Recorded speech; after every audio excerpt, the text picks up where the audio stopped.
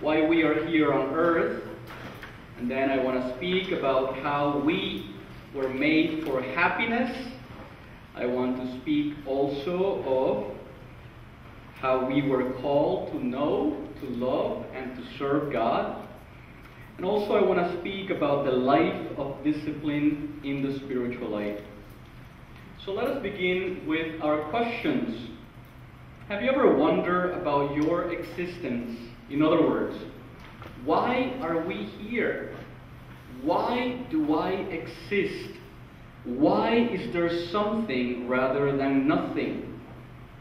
All of us, at some point or another, have probably asked these questions. Perhaps we've gone to the mountains or to the beach, or maybe we've been sitting by a lake or in a garden.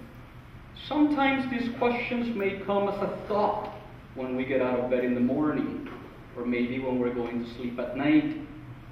We may get lost in thought and begin to wonder, who am I? What am I? Am I just a biological accident? Is the human race just another stage in the process of blind and purposeless evolution? Is this human life just a brief flash of light between the long darkness that preceded the womb and an everlasting darkness that will follow the grave? Am I just a meaningless speck in the universe? Or is there a design or a plan for my life? Is there any meaning to my life? Where did I come from? Why am I here? All these are questions, very serious questions that only human beings can ask.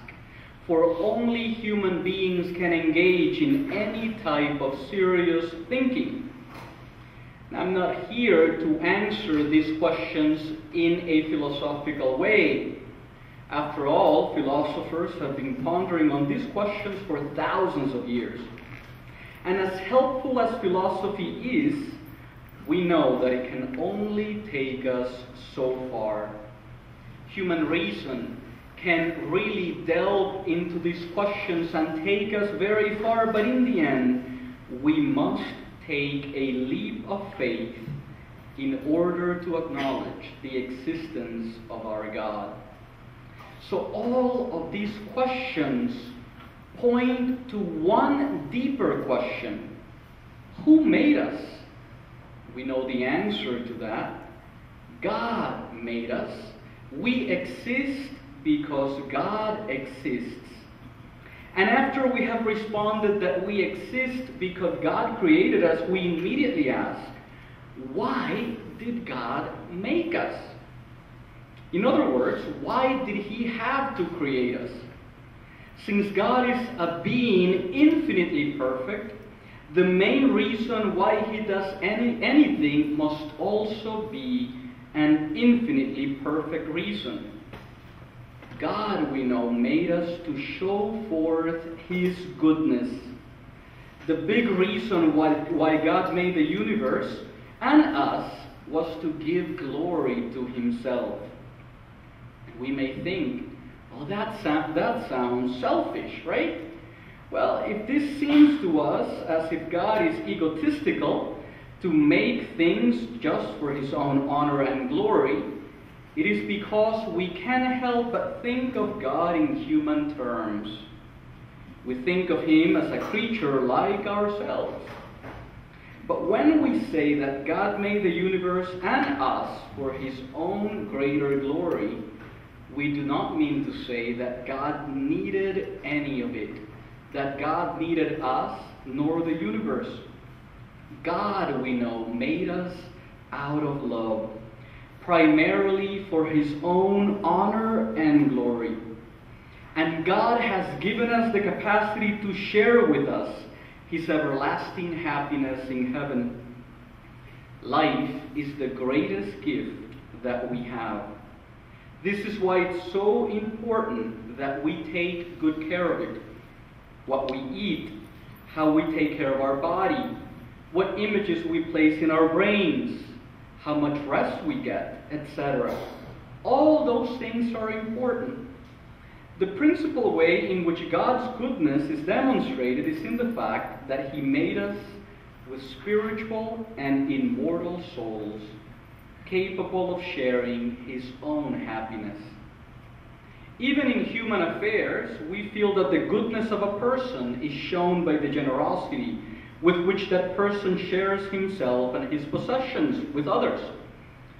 Likewise is the goodness of God shown above all by the fact that He shares His own happiness. He shares Himself with us. What the Lord told Jeremiah in chapter 1, verse 5, He could also be telling each one of us, and I quote Jeremiah, "Before I formed you in the womb, I knew you. Before you were born, I dedicated you." Also, Psalm 139 tells us, and I quote, "Lord, you have probed me, you know me.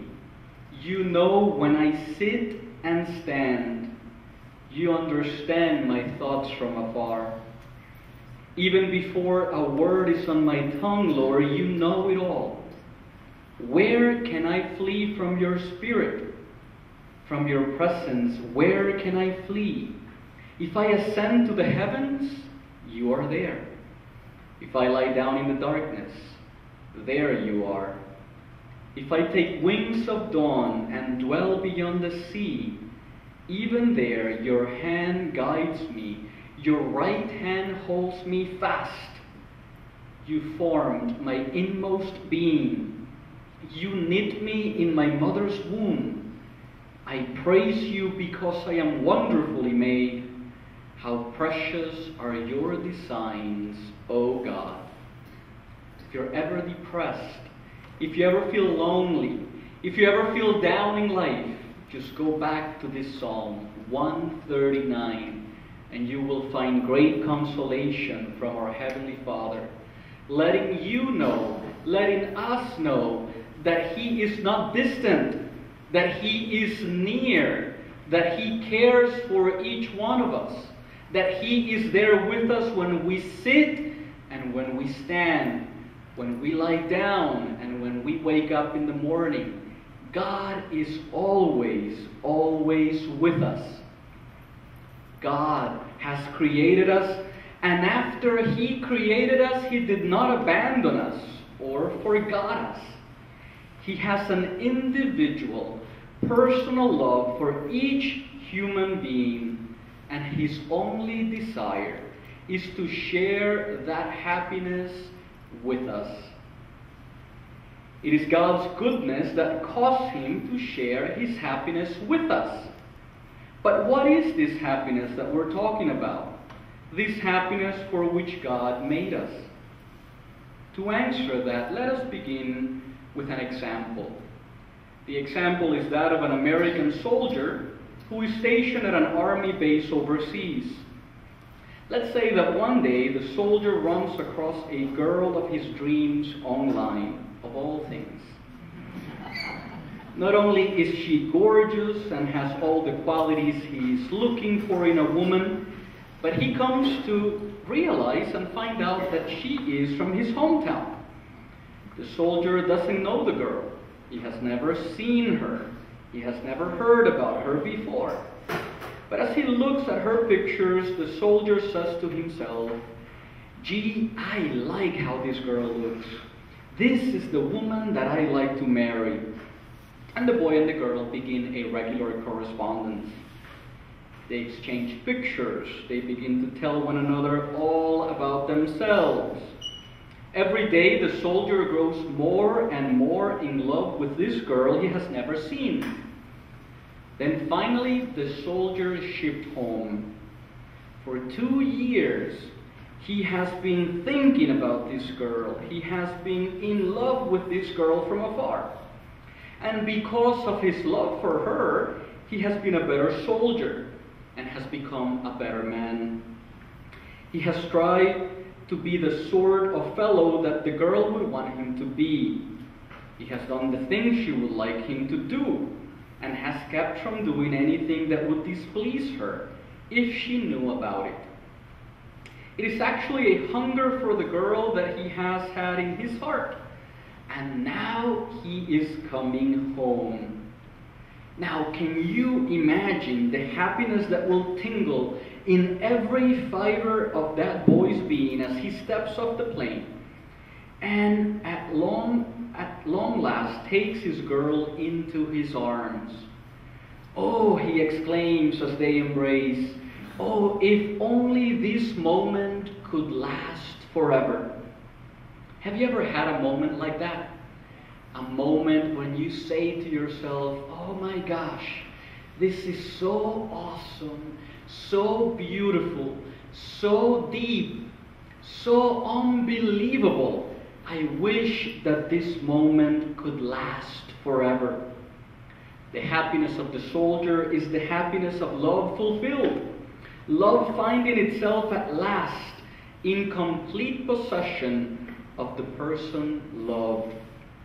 The boy will always look back at this moment, just like we look back at moments that we've had like that in our lives. He may look back at this moment as one of the happiest moments of his life on earth.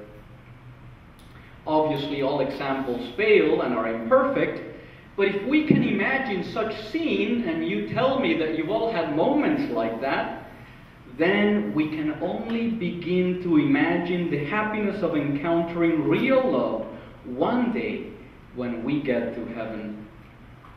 For the primary happiness of heaven exists exactly in this, that we shall possess the infinitely perfect God and be possessed by Him in a union so utterly complete that we cannot know, even faintly imagine, the ecstasy of it.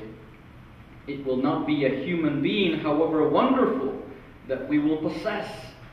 It will be God Himself that we will possess, that we will be united to forever. God, who is infinite goodness and truth and beauty. God, who is everything. God, who is infinite love, as no human love possibly can, will fulfill every craving and desire of the human heart. We shall then know an incredible happiness, such as eye has not seen, nor ear has heard, nor has it entered into the hearts of men, as St. Paul tells us in 1 Corinthians 2:9. And it is a happiness which, once achieved, we can never lose. All of us are looking for happiness, are we not? Right? Deep down, we have been wired for it, right? All of us desire to be happy. There is an innate desire within each of us to live an authentic life. We have a universal hunger for the authentic, a longing to be and become and experience all we are capable of and created for. Every person yearns for happiness like the desert yearns for rain. Of course, no one is perfectly happy in this life. Sometimes people think that they will be perfectly happy if they can get everything they want. But what happens when they finally get it? What happens? They want more. We always want more. That's what happens. When we get it, whether it's health or wealth or fame or a loving family or loyal friends, whatever it may be, in the end, we find that there's still something missing. We still aren't genuinely happy. There's still something that our heart hungers for. Oftentimes, we confuse pleasure for happiness, but they are two different things. Worldly goods, pleasure, possessions, power, all those things can cause a temporary happiness, but in reality they are only a shadow of the authentic happiness. A person's shadow is real, right? but it is nothing compared to the actual person. And so many of us spend a large portion of our lives chasing shadows. Too often, worldly goods are like salt water to a thirsty man, increasing instead of satisfying the craving that we have for happiness. St. Augustine is the one that used to say that he looked for God in earthly things, and yet the more he did so, it was like drinking salt water, the thirstier he would get. Happiness in this life is never perfect. It's never complete. We get glimpses of the happiness of heaven, here and there, in those moments that we say we wish they could last forever. They really are only little glimpses of what happiness in heaven will be like. And it is right here, in the fact that no human ever is perfectly happy in this life, that we have one of our greatest proofs for the existence of everlasting happiness beyond the grave. God, who is infinitely good, would not place in human hearts this desire for perfect happiness if there were no way in which that desire could be satisfied. Does that make sense to you? So God, the one who placed that desire, He placed it there so that He could fulfill it. God does not torture with frustration the souls whom He has made. Even if the material or spiritual riches of this life could satisfy every human want, and we know that they can't, but let's pretend for a minute that they could, even then there would still be the knowledge that one day death would take it all from us, and our happiness would be incomplete. Just thinking about that. In heaven, on the contrary, not only shall we be happy to the utmost capacity of our hearts, but we also shall have that final perfect happiness of knowing that nothing and no one can ever take that joy away from us. It is eternally secure. God sent His only Son to respond to humanity's yearning for happiness and to teach us how to satisfy that yearning. Love is our origin and our destiny. Our yearning for happiness is a yearning for love. We were created by our parents out of love. God fashioned each soul out of love. Love is our origin and our destiny. We were created to love and to be loved. Our yearning for happiness, therefore, is ultimately a yearning for God that will only be satisfied fully when we reach eternity. The Catechism of the Catholic Church states, and I quote, "The desire for God is written in the human heart, because humans are created by God and for God, and God never ceases to draw man to Himself. Only in God will man find the truth and happiness he never stops yearning for. God is always at work in the world, and particularly in our souls." Are you with me so far? Let me take a little sip of water while you digest all this information.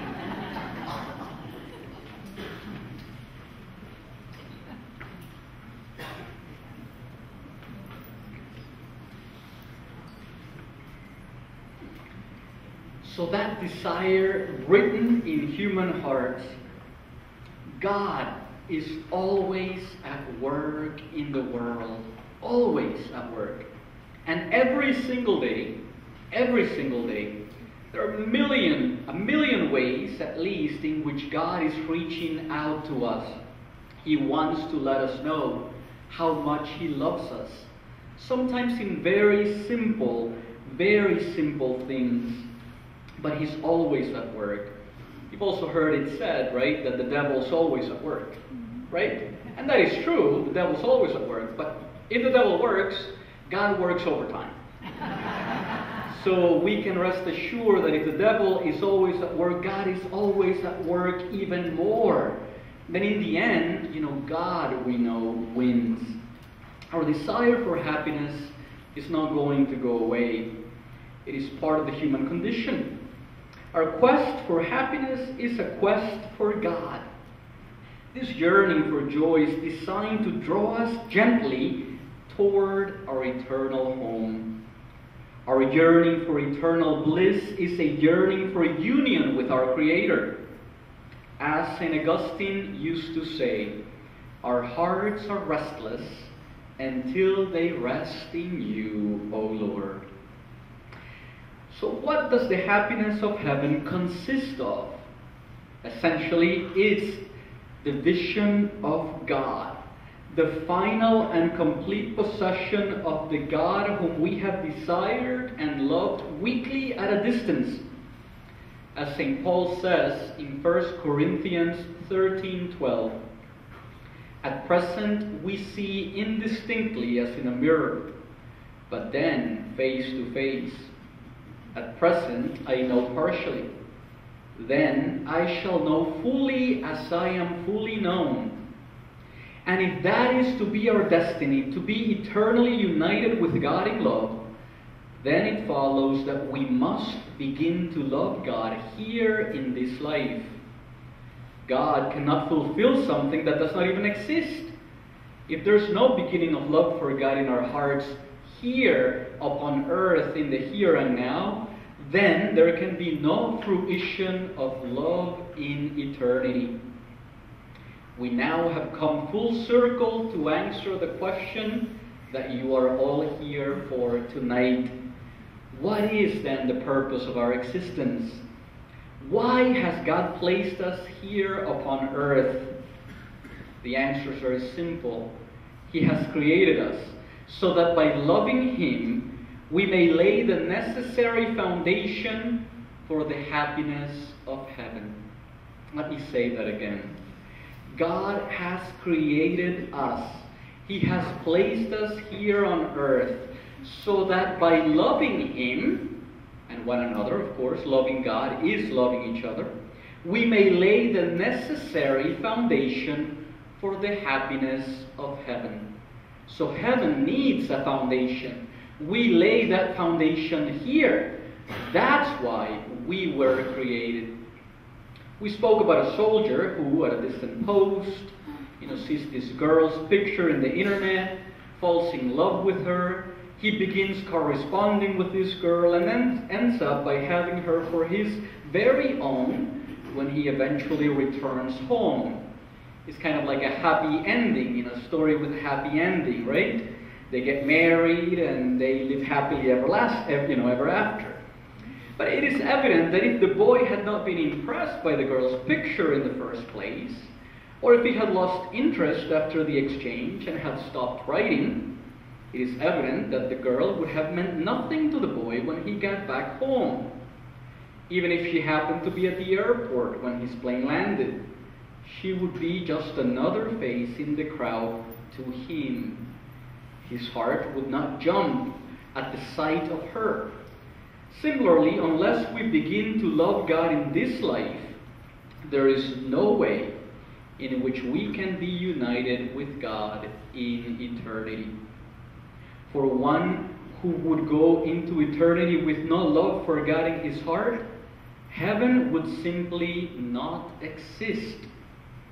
Just as a man without eyes cannot see the beauty of the world around him, so the man without love for God cannot see God.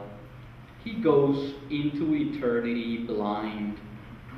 It's not a case of God saying to the unrepentant sinner, sin, being, of course, a denial of God's love. God simply saying, you do not love me, I want no part of you, go to hell. It's not about that. It's the man who dies without love for God, without repenting of his sins. It's the man himself who has made that choice, not God. God is there, but he cannot see him. Just as the sun still shines, though the blind man cannot see it. All of our choices then are ultimately aimed at getting happiness. But we can choose right or wrong ways of gaining it. Good choices offer a lasting, deeper happiness, but only one thing is better than lasting happiness, and that is everlasting happiness. Could it then be that the happiness we experience in this world is not the main event, but merely a foretaste of something more? We are creatures made for another world. This is not our home, our permanent home. This is our temporary home. This is why we always long for so much more than what this world can offer us. Thus, we have answered the first purpose of our existence. The first purpose of our existence then is to love God. To love God so that we can be happy in the here and now and then in all of eternity. Why else were we created? Is that the only reason why? I think not. It is evident that we cannot love someone that we do not know. That brings us to our second duty, another duty which we have in this life. We must learn all that we can about God so that we may love him and keep our love for him alive, so that our love for him can grow every day. Let's go back to our imaginary soldier yet again. If the boy had never seen the girl's picture, he certainly would have never loved her. He could not love someone he had never heard of. Even after seeing the picture and being impressed with the girl's appearance, if the boy had not taken the initiative to write and found out through correspondence what kind of a person she was, his first impulse of interest would never have developed into ardent love. So, to love God, we also must know about God. We must get to know God. This is why we come here this evening, right? I hope. To learn more about God, so that we can love him more, so that we can fall in love with him more. This is why we have catechism lessons and religion courses in school. This is why we come to Mass every Sunday. This is why we read Catholic books and periodicals. But intellectual knowledge of God is only a step in the right direction. I mean, we could have a master's in theology or even a doctorate in theology and know a lot about God, and yet our hearts could still be very far from him. All of our efforts to get to know him better should lead us to develop a deep love for him. This love grows and develops over time. It's never static. The primary way to get to know God is through prayer, both communal prayer and individual prayer. As Blessed Mother Teresa said in the excerpt that we reflected on at the very beginning of our talk, she said, "How can we last even one day without hearing Jesus say, 'I love you'? Impossible. Our soul needs that as much as the body needs to breathe the air. So the more that we love God, the more that we'll want to know him, and vice versa. So our knowledge of God is meant to love him more. And after we love him, and after we get to know him, and we persevere in this, what then is the next step? There's still more. The next step is we must prove our love for him. There is, of course, only one way of proving our love for anyone. That is by doing the things that will please the one we love, by doing what the loved person wants us to do. Taking once more the example of our soldier boy. If while claiming to love this girl and wanting to marry her, he at the same time spent his time and money on prostitutes and drunkenness, he would be a liar, wouldn't he? It would not be real love at all. Else he would try to be the kind of man that his girl wants him to be. Likewise, there is only one way in which we can prove our love for God, and that is by doing what God wants us to do, by being the kind of human beings He wants us to be. Love for God does not reside in the emotions. We've been talking a lot about love for God, right? And we may be, mistakenly led to think that love for God may mean, getting butterflies in our stomach, or getting goosebumps, all the time, whenever we think of Him. Well, sometimes we do experience God love in that way. Perhaps at a retreat, maybe at prayer, maybe in the silence of our hearts, maybe when we come to Eucharistic adoration. Yes, we might sometimes, but it's gotta go above and beyond that. Sometimes we do feel God's love in an emotional way, but that is not at all essential. Love goes beyond the emotions. If not, just ask married couples, right? Love grows and develops. How many married couples do we have here? Raise your hand. Who's been married more than 25 years? We have more than a few, have been married for a long time. Do you feel the same thing, now as you did, when you first saw the person that you married? When you were dating, love develops, right? It grows. It's never static. Yes, there is there, and that's the foundation, but it's not necessarily in the same way. Otherwise, we stay at a very shallow level of love. Love goes beyond the emotions, for it resides in the will. We will to love. And that will, that desire to love, is love itself. It is not in how we feel toward God, but in what we are willing to do for God that our love for Him proves itself. Otherwise, what would happen, right? You feel God's love, you go on retreat, you feel His great, depth of His love in your heart, and then once you don't feel it, then that's it. You pretend, okay, well, God doesn't love me, or I don't love Him anymore. Well, it's not about that. We have to prove our love for Him, and love goes beyond the emotions.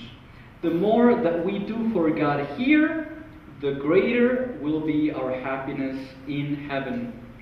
As our love for God increases and develops, and as our obedience to His will also increases, so also does our capacity for happiness in God increase. While it is true that every soul in heaven will be perfectly happy, it is also true that some will have a greater capacity for happiness than others. The great saints, obviously, will have a greater capacity than us poor lowly souls. But imagine, it's like 6 people listening to a symphony concert, each with a different background, each happily absorbed in the music. But there will be 6 different grades of enjoyment, depending upon the musical knowledge and musical appreciation that each person has. Therefore, the answer to the question, why did God create us? The traditional answer of the Baltimore Catechism still holds. And we know the answer. God made us so that we could know Him, love Him, know Him, and serve Him. And I would say in that order, in the order that I have explained. To love Him, to fall in love with Him, to know Him. So as we love Him, we want to know more about Him, and that increases our love and vice versa, so that then we can serve Him in this life to be happy in the next. So we love God because He is our Father. He gave us life. He is our everything. We get to know God when we study our faith, when we read the Bible, and especially when we pray. That's how we get to know God. As we know more about God and as we know Him more, we fall in love with Him even more. And as we fall in love with Him more, we want to please Him and demonstrate our love for Him by serving others. There is no true love unless love is manifested in action. It is in the doing of what the loved one wants that we show God how much we love Him. Just tonight, a professor of mine sent me a beautiful reflection about two defining tragedies of our society. And this is what he said. He says the first one is, we fear looking at each other in the face. We fear looking at each other in the face. I mean, when you go to the stores, have you noticed that, people don't look at you in the eyes anymore? Hardly ever, do they? Yeah, eye contact is lacking, big time now. So he says that's one tragedy of our society. The second one, he says, we fear loving. We fear loving others because it leaves us open to the worst pain that there is. Unreciprocated love. When we love, we become vulnerable. When we love others, we know that there's always that risk that the other one may not love me back. And so my professor says, so what do? He says, we turn to our smartphones. They may be smart, but they are dead. They're not a human being. We may be looking at our smartphones in the eyes, but they're not looking back at us in the eye. We can look at them directly without feeling insecure and vulnerable. Perhaps that's why we turn to them. They cannot threaten us with their love. We are safe. Looking at our smartphones, it's something that we can control. True love is shown by how we end up treating each other, particularly the poor, the marginalized, the migrant, the voiceless. We cannot bear to love them at times because we know that it's too risky. We incarcerate them then in the dungeons of our minds under the rubrics of illegal or unproductive and other labels of our own making. Crucified love hurts, so it's more pleasant not to love. Crucified love is madness, as St. Paul says, so it's more rational to despise love. Rejection, hatred, racism seem to be safer. They seem to be more rational. They seem to be alternatives to love. We reject the face of the other. We reject the summons to love, to a risky, vulnerable, paschal love. But when we do so, we are not fulfilling one of the purposes for which we were created, and our lives wind up empty and dry. Our Holy Father, Pope Francis, has said that nowadays there's a globalization of indifference that has robbed us our capacity to weep for the others. Yes, the bothersome face of love, the face of Jesus Christ unveiling itself today in all the crucified victims of our society, continues to disturb us, to provoke us, to unsettle us.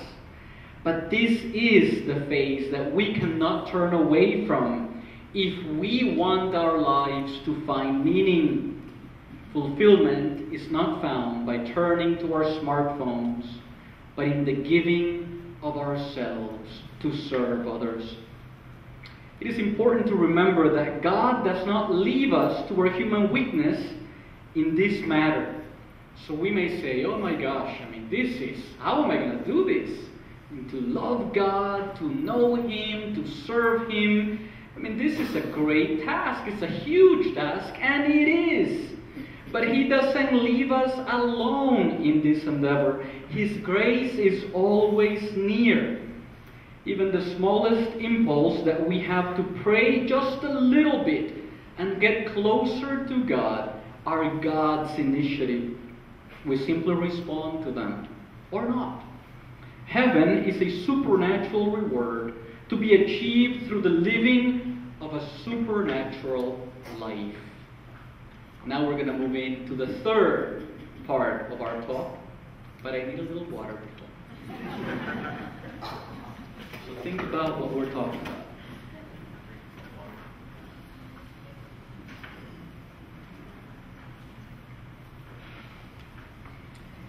And so we've been talking about, loving God. We've been talking about knowing God. We've been talking about serving God. How do we do that? How do we increase our knowledge and our love for Him so that we can serve Him? It requires a life of discipline and discipleship. You thought it was going to be easy, right? There's no way around it. There's no shortcut. There is no easy way. Even if we have been coming to church since we were born, we must guard at all times until the moment of our death that we don't become lukewarm. And that's why we need a life of training to continue in love with the Lord. In the Gospel, Jesus says, "Whoever wishes to follow me, let him deny himself and take up his cross." During his life, notice that Jesus never asked, "What is the least that I can do to bring salvation to humanity?" Right? He never said that. He asked, on the other hand, "What is the most that I can do?" For this is the question of a lover. What is the most that I can do? That's what a lover asks. The lifestyle that Jesus invites us to take is contrary to the world, which has all the isms, right? The world, has all the isms. Individualism, hedonism, minimalism, relativism, materialism. The world encourages us to do whatever we want, whenever we want, whatever we want. Jesus, on the other hand, invites us to a life of discipleship, and this requires discipline. We know about discipline. Intellectually we do, right? When we eat well, when we exercise often, when we sleep regularly, we know that we feel more energy, we're more fully alive physically. We know that when we give priority to our spouses and our children, and when we help others, we feel more fully alive emotionally. We know that when we study well and read books, we know that our world expands and we feel more fully alive intellectually. When we take a few moments each day, when we spend some time in silence and come to God in prayer, we know that we experience life more fully spiritually. All of these life-giving endeavors don't happen by sitting on a couch and watching TV. That's for sure. They all require discipline. We are most fully alive when we embrace a life of discipline. After all, the human person thrives on discipline. Right? I see that in the school all the time.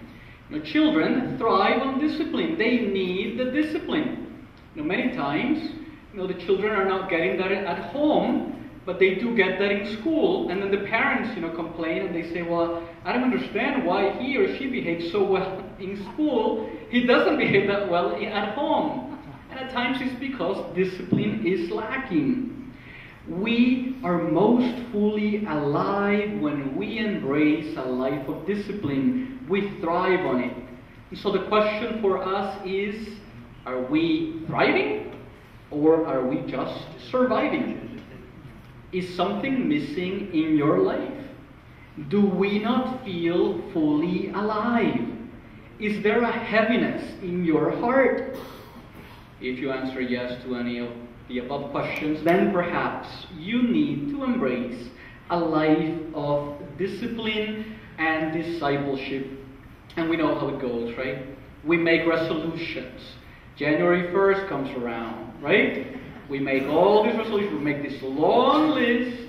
Sometimes it's in our head, but we're like, this year, I'm going to do this and I'm going to do that. And we do for a day or two.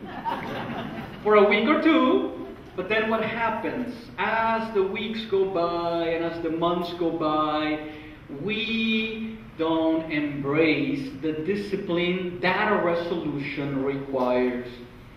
Discipline awakens us, it refines us, it sets us free, it sharpens our senses.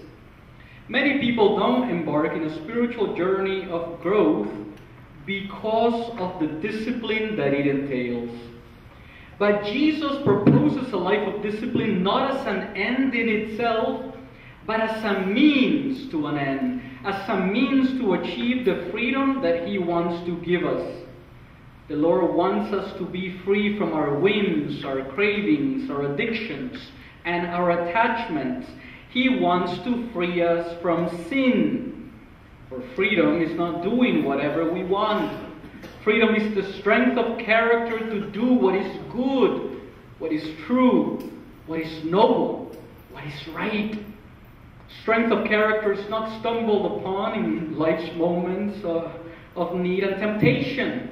Character is built little by little over days, weeks, months, and years with thousands of small acts of discipline.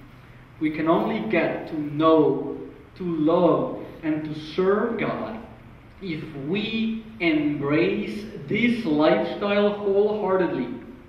Beware of anyone wanting to give you quick fixes or pretending that Christianity does not come with a cost. Retreats are great, but they're only a starting point. Perseverance is the key. When we persevere in a life of discipline, we experience joy, peace, and above all, freedom. The freedom that is beyond our imagination. A freedom that can begin in this life and that will take us to life everlasting. So to conclude, the whole of creation and each one of us were made for the glory of God. Not to increase His glory, for that would be impossible, but to show it forth and to communicate it. As St. Bonaventure would poetically say, and I quote, "Creatures came into existence when love opened His hand." How beautiful, right? We came into existence when love opened His hand, and we can substitute love for God and God for love, for we know that God is love. And so we are here on earth because God has loved us. He created us out of love for His own honor and glory, so that He could share His love with us in this life, and then in life everlasting. We were created for happiness, for joy, and we know that only in God do we find authentic truth, beauty, goodness, joy, that happiness that deep down our souls are searching for. Our desire for God is written in our hearts, and it's not going to go away. The purpose of our existence is to love God. In loving Him, we thirst for Him and want to get to know Him. But we cannot stop there. We must also demonstrate our love for Him by serving Him. None of this comes easily, as it requires a life of discipline and discipleship, so that we can persevere in His love and service. But don't be afraid. God does not abandon us. He's always near, helping us in this journey. For it was He, the one who placed that desire in our hearts to begin with. Therefore, listen daily to the words of Jesus in your soul telling you, "I love you." And let's reciprocate that love by the way that we behave. Amen. The talk would not be complete unless I had announcements. So I have a couple of announcements before I open it up for questions, because then, after the questions begin, then it may get a little, you may lose your focus. So, two things I want to announce, three things I want to announce. One is this Sunday is our parish picnic. So the parish picnic begins after the 10:30 Mass here in the hall and outside, so please come to the picnic and enjoy yourselves. Number two is there's a new ministry that we just opened at Blessed Trinity. It's called our Outreach Ministry. We've been talking, today about knowing God, loving God, and serving Him. And this is wonderful, and I thank you for coming tonight, for coming in great numbers. But you know how it is, at times, after homily, after Mass, and people come back, oh, Father, wonderful homily, wonderful homily. It's like, okay, well, that's nice, but what are we doing about it? Okay, how's that going to change me? All right, that's the greatest compliment you can pay. It's not so much to say, that was a great message, but it's how we change our hearts, how the message touches my heart, how Jesus, not me personally, but how Jesus, the Holy Spirit, touches our hearts and transforms our hearts. And so we're doing okay, I think. We have begun after 15 months, of me being here, of getting to know the faith a little deeper, getting to know God a little more, loving Him. But there's one leg that's missing. That's the leg of what are we doing to help the poor. And with the parish council, it's been something that's been coming up. And so I've been thinking, praying about it. And one thing that I told them was, this is not going to happen as if by magic. I said it could only happen if there is a couple or one person who will lead a new ministry. And so I tapped into a couple, Lino and Jenny, who are here tonight. I want you to stand to be acknowledged, please.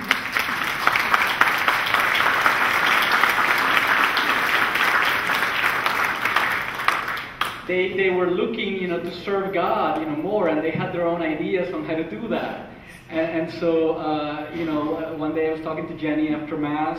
They come to the 12:30 Mass, faithfully, and she said to me, Father, I want to get more involved, and that kind of stayed with me. And as I was praying about it, their names kept coming back, to me. And so I gathered them, for a meeting, and we got together, and I asked them, and of course, they were a little surprised, but very happy, to do that. Their response, I think, is typical of a disciple.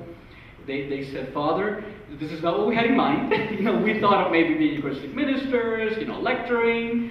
They said, but, if God is calling, we're not going to say no. If God is calling, we're going to say yes. So what we hope to accomplish this year, to start, maybe later on we'll do more, but what we hope to accomplish this year is to have 3 drives for the poor. Maybe one for Camilla's house. They need canned goods. I got a letter, requesting that. So that may be one drive for Thanksgiving. We're going to have another drive for Christmas, maybe either toys or clothes for children. And we're going to send them to a sister who's doing a wonderful mission in Colombia, in a territory that was plagued by guerrilla, warfare, and so on. And then we may have another one, local also, maybe for homestead or something like that. That'll be for land. So again, thank you, and I know that they'll count on the support, of everyone, the whole parish. The last thing that I have is, remember I've been talking about a surprise, right?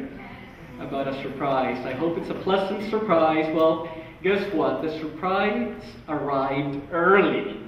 I was hoping for the surprise to come on the weekend of our consecration, but God had other plans, and God has His plans, and that's fine.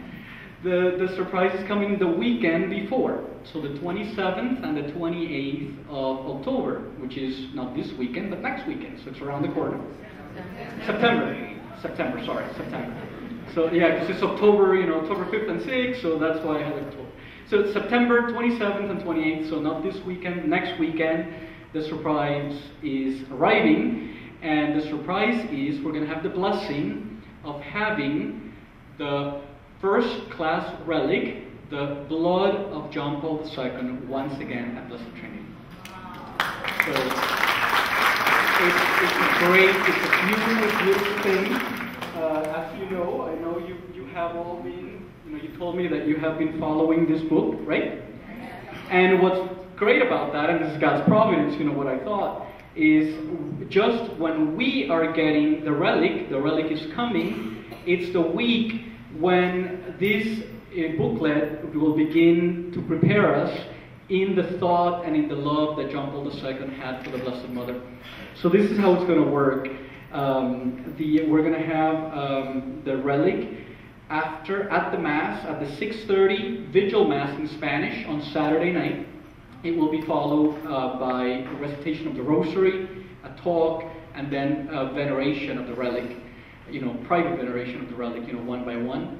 Then the next day, Sunday, at the 5:30 Mass, we'll have the relic again, and then, the same thing. We'll do a Rosary after Mass, we'll have a little talk, and then we're going to have, the public veneration of the relic, and you can go privately also and venerate the relic.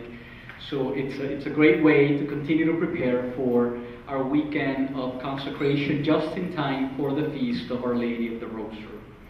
So I think that's all I have. I don't know if you have any questions. Maybe we have a few minutes. It's 8:35. Maybe we can go to 8:45 and then call it a night. How does that sound? Okay, any questions? Any reflections? Anything? I don't know if you want to maybe come up and so. Okay. My family experienced 2 losses last year, people very dear to us, and you speak about getting to know God and basically the path to heaven. How does purgatory play a role in separating us from that particular goal?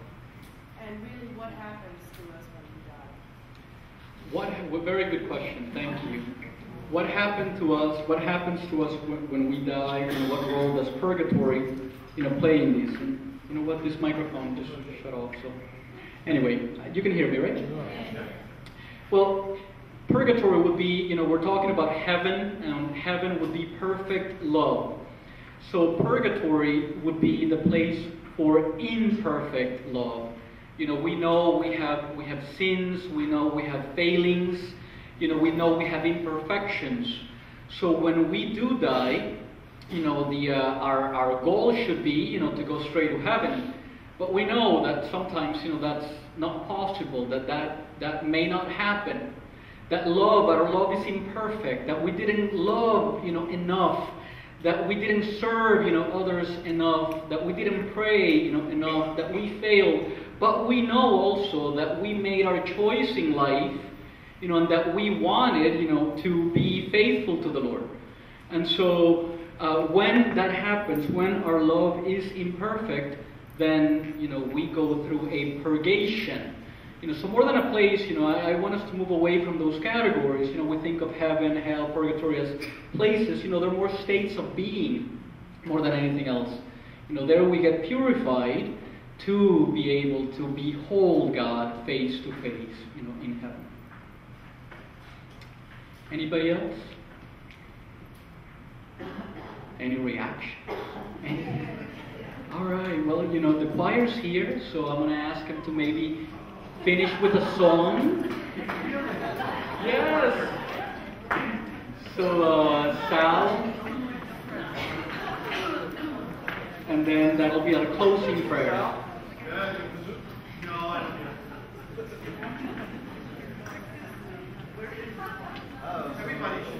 They rehearsed early today so they could come to the talk. So thank you. Thank you for being here.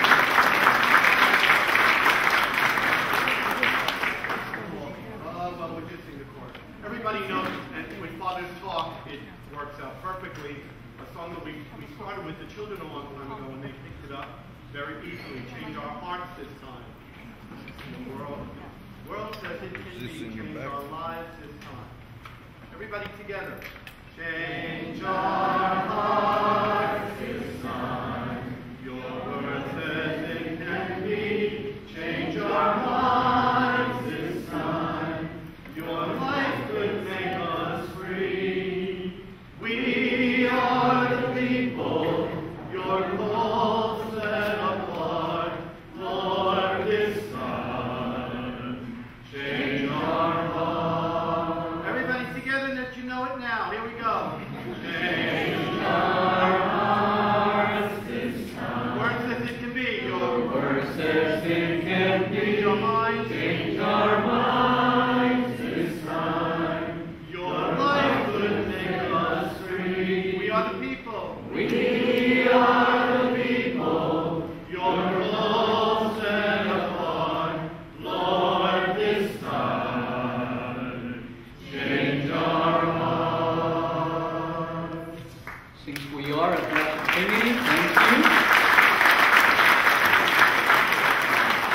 Let us end with the glory be. Glory be to the Father, and to the Son, and to the Holy Spirit, as it was in the beginning, is now, and ever shall be, world without end. Amen. And may Almighty God bless all of you and your families, the Father, the Son, and the Holy Spirit. Amen. Good night. Go in peace. Thanks for coming.